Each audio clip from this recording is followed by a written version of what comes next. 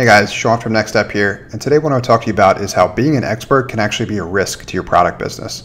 So why is this? Well, one of the challenges with being able to continuously learn is if you ultimately become an expert in something, then it makes it very difficult in which to challenge your views.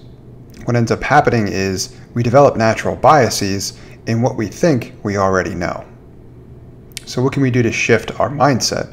Well, instead of looking for and ultimately just processing data that confirms your product strategy, make sure you're processing all the data that both confirms and challenges your product strategy, and then keep track of this balance.